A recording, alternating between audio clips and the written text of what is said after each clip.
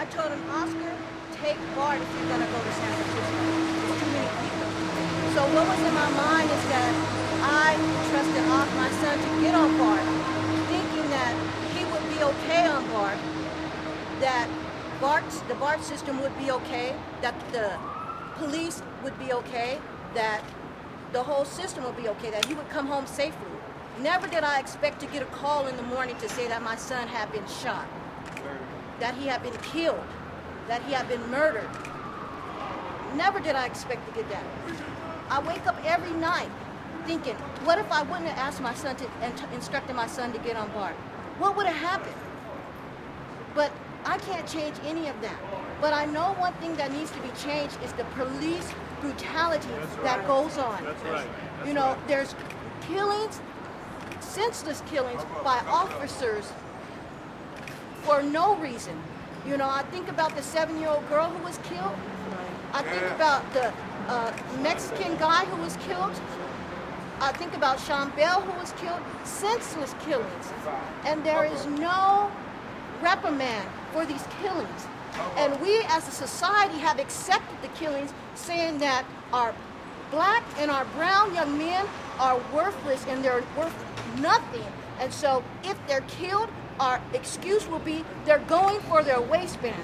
And it's a totally poor excuse. Every one you see, every murder that you go look at almost with the brown and the African American young men is because the police are saying that they're going for their waistband. Something has to change. I'm crying every night and every day.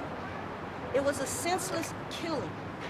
And I tell you one thing, if it would have been turned around where it would have been 2 people that killed someone there and there was another aggressor, they both would have been charged. And so, what do I feel? I feel that Tony also should be charged with some type of crime. I don't think that he should be left without facing any charges.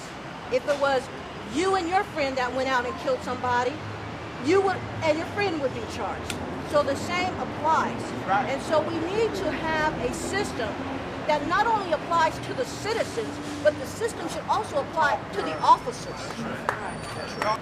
What I seen in the video that was heart-wrenching to me was my son taking that picture, letting us know, and letting me know, Mama, I wasn't doing anything. If he was so aggressive during that time, do you think he would have had time to take videos and talk on the phone? If he was doing all that, what they're saying he's doing, that's what was hard. That he's still speaking to me, letting me know, Mama, I didn't deserve it, but he gave it to me. But he's paving a way for us to look at the judicial system and say we need some changes to be taken.